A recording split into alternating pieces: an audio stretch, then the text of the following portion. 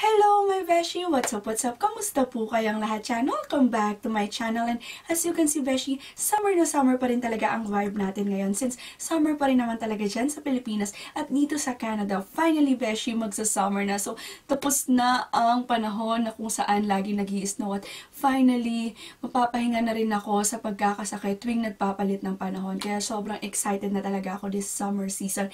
Kaya naman mga Beshies, on today's vlog, excited na rin ako kasi gagawa ako ng isang makeup review dito sa ating newest collection from Queen Rihanna's Fenty Beauty line. At ito yung kanyang Lil Bronzer Duo na kung saan Beshy, naka-feature dito yung pinakabagong collection niya for this summer edition. At ito yung kanyang Stalk'r Instant Warm Bronzer. Like, ganun talaga kahaba yung pangalan niyo, Beshies. Kaya naman mga Beshy, kung ready ka na at excited ka na kagaya ko, just keep on watching.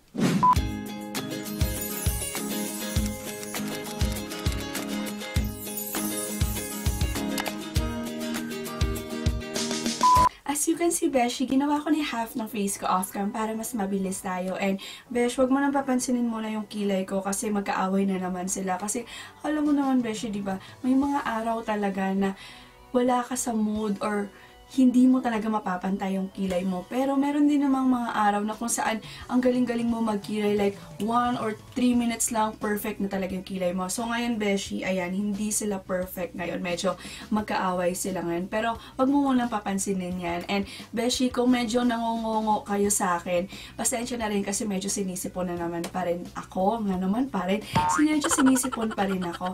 But anyway, my Beshy, since summer season na nga, itong ating si Queen Rihanna, hindi talaga siya magpapahuli kasi meron na naman siyang release na bagong collection sa kanyang Fenty Beauty line at yun yung kanyang bronzer in which yung tawag niya doon is Stalk'r Instant Warmth Bronzer. Like, yes, sobrang haba nung pangalan, diba? Pero yun lang yung Beshy. In short, nag-release siya ng bronzer and pumunta ako sa local Sephora namin dito sa mall and nakita ko it retails for 38 Canadian dollars in which for me medyo namamahalan ako and pero gustong-gusto ko siyang itry. Buti na lang, yung sales lady doon, sabi niya sa akin, nag-offer din yung Fenty Beauty ng set or mini duo set. So, in-offer niya sa akin itong Lil Bronzer Duo na set na kung saan meron siyang included nung bagong bronzer at meron ding shimmer stick or yung match stick niya. So, eto Besh, this one retails for 30 Canadian dollars and knowing me, syempre, binili ko na siya. So, yan yung itsura niya. So, ito-test natin to ngayon. So, this duo set, dalawang shade lang yung pagpipilian mo. So, yung pinili ko is yung for light skin tone since, alam niyo naman, medyo mestiza ako. So, eto, meron siyang Shady Biz and Cinnamon na shade. And then, Beshy, yung box niya, yan, very simple lang yan. And malambot din naman yung box, pero hindi siya ganun na parang wow na wow yung factor. Normal lang siya na box.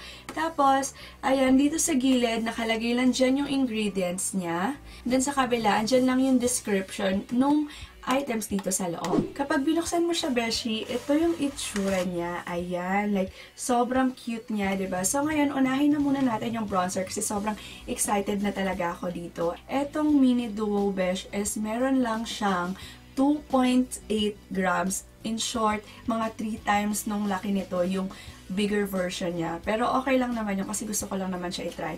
Pero Besh, yung packaging naman niya parehas lang. So, ito yung packaging niya, Besh. Very metallic and it's very rose gold. Sobrang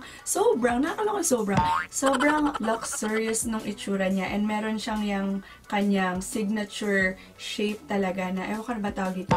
1, 2, 3, 4, 5, 6, 7, 8 octagon. O, diba? At least, diba? Medyo geometry tayo. Okay, pag binuksan mo siya, Beshy, eto na yung itsura niya. Tapos eto, meron din siyang mirror na kasama in which sobrang natutuwa ako, Beshy, kasi medyo magnified din siya. And alam niyo yun, very travel friendly siya na kahit eto lang yung bit-bit mo, Besh, kailangan mo na salamin. Ayan pa, ang ganda. Tapos nakalagay pa, Fenty Beauty, ang lakas makasosyal. Tapos ayan, Besh, meron lang din yung nakastamp dyan na Fenty Beauty na logo or FB. At yung shade nito, Besh, is Shady Biz in which yun yung second to the lightest shade ng kanyang bronzer in which sobrang naloka ako, Bes, kasi meron siyang 8 shades para sa bronzer. Like, wow, sobrang inclusive talaga ni Mama Rihanna. Kasi usually, di ba, kapag bronzer, usually yung binirelease lang is 1 to 3 shades lang. Yung kanya talaga bongga kasi 8. In-swatch ko na rin yan nung nandun ako sa Sephora. So, i-insert ko ngayon yung picture nung swatches na ginawa ko. So, eto besh, kapag hinawakan mo siyang ganyan, sobrang natutuwa ako kasi first time kong maka-feel ng ganitong klaseng bronzer kasi very kakaiba talaga siya. So, ayan, very creamy siya na very buttery. Hindi siya yung magaspang. Sobrang smooth lang talaga niya. Then, ayan siya, besh.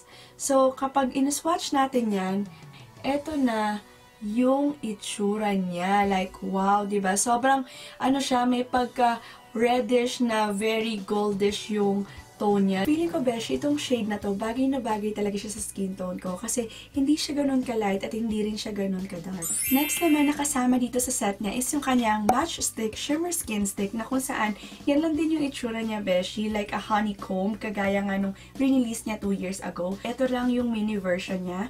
So, sa taas, andyan lang din yung logo ni Fenty Beauty. Sa ilalim, yung shade nito is Cinnamon and yung size niya lang is 2.8 grams in which yung full size nito, besh, has 7.10 grams na nagre-retail ng 31 Canadian dollars. So, ito, besh, very, lang to, kamukha niya lang yung Globos ni Sunnies na tinry ko last time in which hindi ko talaga yung nagustuhan. So, hopefully, ito maganda siya. So, ayan lang yung itsura niya, beshi. I feel like sobrang dark niya para dito sa set na to. Kasi feeling ko, di ba, dapat naglagay man lang sila ng at least yung mga lightest shade niya. Kasi parang feel ko hindi siya babagay sa akin. But anyway, beshi, yung swatches nito, ito lang siya, besh. Ayan. Ayan. So, very bronzy siya. Medyo natatakot akong gawin siyang highlighter kasi ito, best for highlighting talaga siya. So, feeling ko, baka gawin ko siyang eyeshadow or blush on. So, itry natin yan mamaya. And habang ginaganyan ko siya, beshi, in fairness, very siya, smooth and creamy. And alam mo yan, sobrang nag-glide siya agad. Like, hindi mo siya kailangan diinan para lang kumulay. Like, ayan, very, sobrang lambot lang. So, ito, best, excited na akong gamitin tong set na to. So, simulan na natin. First off, ano nga ba yung pinagkaiba ng bronzer sa contour na makeup? Kasi alam ko, yung iba nating mga beshi, sobrang malilito pa rin talaga dyan. So, best, it's very simple. So, kapag sinabi mong bronzer or bronzing, nagbibigay ka ng warmth sa face mo or it's more on the golden side. Kasi, yun yung kapag tinapatan ka ng araw, beshi, is mabibigyan ka ng sun-kissed glow kasi very tan yung face mo. And like, dun naman sa contour or contouring, beshi, it's more on the cooler shade or cooler side na kung saan mabibigyan niya ng depth or lalim yung face mo na kapag linagay mo siya talaga sa face mo is mapapaliit niya or mapapashrink niya yung mukha mo. Kaya napipeke mo talaga yung pictures mo or yung videos mo sa camera na mukha kang payat na payat. So, yun lang yung pinagkaiba niya, beshi. Although, I must say, sa bronzing din naman, mapapapayat mo rin yung face mo. Yun nga lang, kailangan mong i-intensify yung shade sa face mo. Pero, makikita pa rin talaga na bronze siya kasi nga may pagka-golden undertone yun. So, yun lang talaga yung pinagkaiba nun. So, bronzing has the golden undertone and then contour has the cooler undertone. So, eto, beshi, sobrang excited na ako. So, itry na natin yan. Kukunin ko lang tong aking contour brush from Paris Hilton. So, ayan, kukulan tayo ng onte and as you can see, medyo may fallout siya. Pero, pag tinap off mo naman yung excess, hindi ganun kalala. So, ngayon, ilagay na natin siya sa face ko. Ayan, like, very buildable siya, beshi. Hindi siya yung kapag linagay mo is sobrang shocking. Upon application, beshi, ayan, very siya, alam mo yun, ayun, nafe-feel ko na nag-glide lang siya sa face ko. At hindi siya yung namumuo-muo. Like, ayan, tingnan nyo, nag-i-spread talaga siya evenly. So, ngayon, try ko naman siya dito. So, kapag nagbo-bronzing ka, beshi, usually, lalagyan mo talaga yung dito sa cheeks mo, tapos dito sa forehead mo. Then, maglalagay ka lang din dito sa under ng chin mo. So, in short, i-follow mo lang yung rule of 3 na dito, sa side, and ganyan. Ayan. So, next naman, beshi, na ginagawa ko talaga kapag nag-bronzing and contouring, hindi ko kinakalimutan yung sa neck area ko. So, nilalagyan ko yung dito ko. Yung dito, ayan. So, parang pavilang na ganyan. And then, naglalagay din ako dito para magkaroon ng illusion na mahaba yung neck ko, para sexy tingnan. And then, at the same time, para mukhang tan talaga yung face natin. Kasi wala ka namang nakita, besh, na tan or nasunog sa araw na yung mukha lang yung nasama. So, dapat kasama rin yung neck. So, wag mong kakalimutan yan. So, it's dito, naglalagay lang din ako ng onte. One tip din, besh, kapag nagbo-bronzing ka is isipin mo lang palagi kung saan ka tatamaan ng sikat ng araw. Kasi kung saan tatama yung araw, dun dapat nakalagay yung bronzer mo. Ayan. So, as you can see, Besh, sobrang tan na talaga ng face ko ngayon. Like, ang lakas maka-summer sun-kissed glow. And for some reason, Besh, napansin ko, wala naman siyang shimmer dito sa panya. Pero kapag hinagay ko siyang ganyan, meron siyang glow na effect. Although, ayan matte naman siya. And yun, totoo nga, sobrang buildable niya. So, ngayon, Besh, itry ko naman siya sa nose line ko. So, gagamit lang ako nitong aking Sigma E52 na brush. And don't forget, use Kristina May code for 10% off. So, maglagay lang tayo. Tingnan natin kung pwede rin ba siyang pang nose line. Ayan. Tapos, eto bes, isang tip ko rin sa inyo para magmukhang matangos yung ilong nyo. Lagyan nyo para tayo ng bronzer or contour yung ilalim ng ilong nyo. Para magmukhang matangos talaga siya.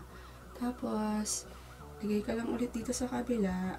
And eto ba siya, nasa sa inyo naman kung gaano ka nipis yung gusto nyong gawing nose line. Like, alam ko yung iba, very face tuned yung pagka nose line nila. Pero sa akin, gusto ko yung normal lang. Yung mukhang natural na hindi naman OA sa tangos yung ilong. Ayan. So, ang key talaga sa pag-nose line is blending talaga, besh. Lagyan mo rin yung sides ng nose mo kung kagaya nyo ka na medyo mataba yung ilong nyo para ma-shrink nyo din yan. Tapos, besh, yung last step is, maglagay ka ng onting cut dito sa tip ng nose mo para mukhang matangos talaga. So, illusion lang yan, besh. Ayan. Pero wag masyadong harsh kasi mahalatang fake. So, ayan. Medyo, very light na.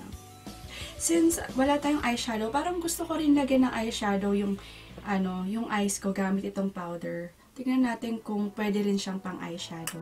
So, ito bes, wala na akong primer na linagay since summer look naman to.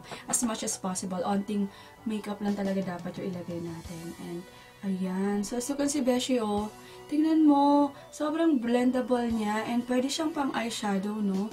Like, i-blend mo na natin yan. Wow, look at that, Beshy. Like, wow, like, sobrang, diba? Ang ganda. Lakas talaga maka-sun-kissed glow. So, ngayon, Beshy, try naman natin tong matchstick. Tingnan natin kung babagay ba siya sa akin. Although, kinakabahan talaga ako kasi parang ang dark niya. So, itry naman natin siya. Oh my God. Medyo dark siya, Beshy. Pero, sige lang. I-blend natin. In fairness, Beshy, ha, ang dali niyang i-blend at hindi siya yung nagpapatsi-patsi. Like, wow. Oh my God, medyo, tignan Beshy, pag ina-swipe mo siyang ganyan, ayan, very pigmented siya. Yun nga lang, masyadong dark yung kulay niya talaga para sa face ko.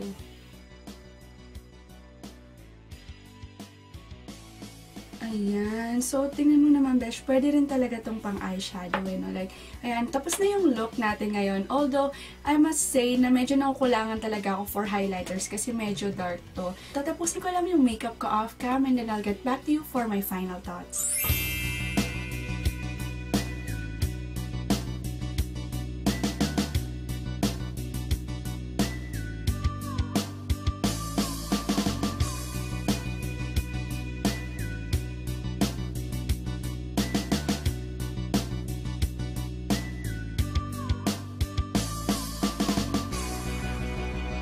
So, this is our final look, my besties. Like, diba? Ang lakas lang maka-sun-kissed glow ng look natin ngayon. Like, very summer ang vibe. And for my final verdict, para dito sa ating Lil Bronzer Duo ng Fenty Beauty. First, Beshy, is dito sa ating bronzer na Stalk'r. So, ito, Besh, I really love this. Like, packaging sobrang ganda. And ito, feeling ko, Besh, pag naubos ko to, feeling ko bibili talaga ako ng full size. Kasi, I really love this. And yung shade niya, Besh, tarang tamang-tama lang talaga siya sa aking skin tone. Like, very sun-kissed glow talaga yung look niya. And alam niyo yun, kaya nga nasabi ko, soft matte yung finish niya. Pero for some reason, may something na glow talagang nangyayari sa face ko. So, feeling ko nakatulong yung papaya at mango extract. In which, Beshy, eto, yung talagang bronzer ko is itong Benefit Cosmetics na HOOLA. Eto siya, best. As you can see, medyo parehas yung shade niya. So, iswatch ko lang sa inyo para pakita ko. Ito yung Fenty Beauty.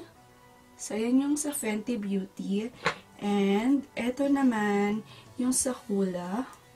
So, ayan, medyo Ayan. So, yung sa Hoola Beshy, ang pinagkaiba lang kasi at yung medyo ayoko lang talaga sa Hoola is very grainy siya. Like, alam mo yung parang sandpaper yung nilalagay mo sa face mo. And dito sa Fenty Beauty, sobrang smooth niya lang and hindi siya nagpapache-pache kasi yun yung problema ko sa Benefits. And as you can see, as in yung sa Fenty Beauty, perfect bronzy look talaga siya. Ito kasing sa Hoola, may pagka-reddish tone siya na may pagka-cool tone. So, ayan siya, Beshy. Sobrang wala akong masabi dito. Sobrang marirecommend ko to sa inyo. Kung yung skin tone niya medyo darker than me, huwag kayo mag-alala kasi nga 8 shades yung meron nito. And then at the same time, dito sa kanyang match stick, Beshy, eto, pag tinignan mo siya, onting-onti lang talaga siya. Pero, Besh, kung isipin mo, yung presyo nito, parang mas mura pa rin siya compared sa presyo nitong aking Sunnies na Globos na sobrang liit. Compare dito sa dalawa, mas gusto ko pa rin tong Fenty Beauty. Not because it's from Rihanna, but because iba yung finish niya. Sobrang smooth niya at hindi siya rin nagpapache-pache.